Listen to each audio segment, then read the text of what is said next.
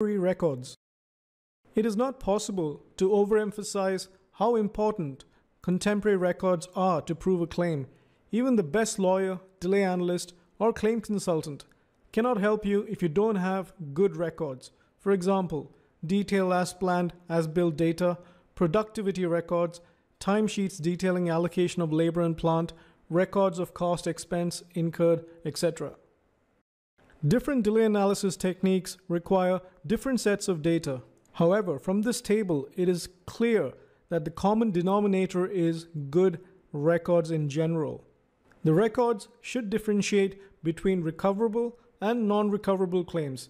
In Pittman Construction Co., the Board of Contract Appeals stated that costs for cumulative impacts are recoverable in theory. However, proof had to be provided.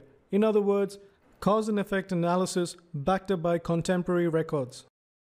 The case was appealed, and the Court of Claims stated that settled law dictates that where both parties contributed to the delay, neither can recover damage unless there is in the proof a clear apportionment of the delay and the expense attributable to each party.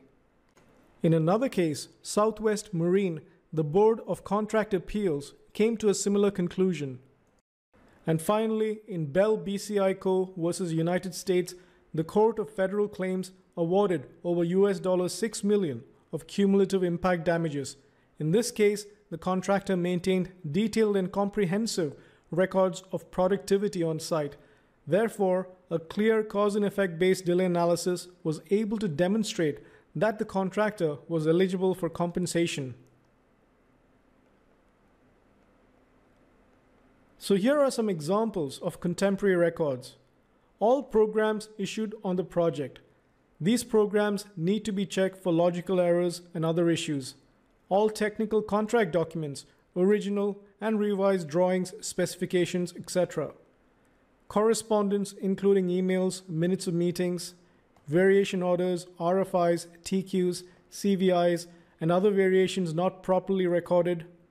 As-built records of all activities, preferably signed by the engineer's representatives on site, construction log data, daily record sheets issued by the site engineers, labor allocation sheets including productivity records, progress photographs and videos, site diaries, and all pertinent subcontract documentation.